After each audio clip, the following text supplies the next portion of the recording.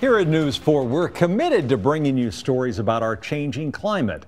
A brand new electric fueling station just opened today in Takoma Park. It's the first one anywhere in the U.S. News 4's Amy Cho shows us how it's helping the environment.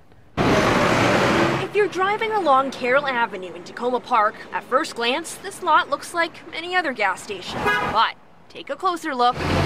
There's no gas here anymore. You simply plug it in. Instead, it's all electricity. And away it goes. Each pump putting out charges for electric cars. Oh, it's great. We're really proud of it. Matthew Wade helped oversee the project. It used to be a Liberty gas station. The whole thing had to be redone so they could take out the petroleum pipes underground.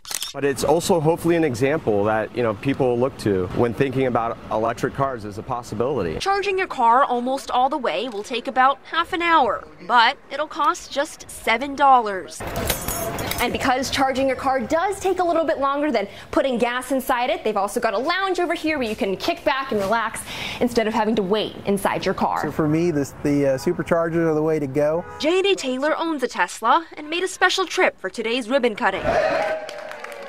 Says he's excited to see more options for helping the environment. Definitely feel good about doing my part, or at least part of it, and this is just one way to do it. The idea of electric cars lighting up police stations too. Sergeant Richard Hartnett drives one in Hyattsville. Gasoline cars are, spewing carbon dioxide into the air, which makes it hard for everyone to breathe. And electric cars, of course, are not doing that. When it comes to helping the environment, this new charging station helping folks move full speed ahead. Thank you so much for coming out today. In Takoma Park, Amy Cho, News 4.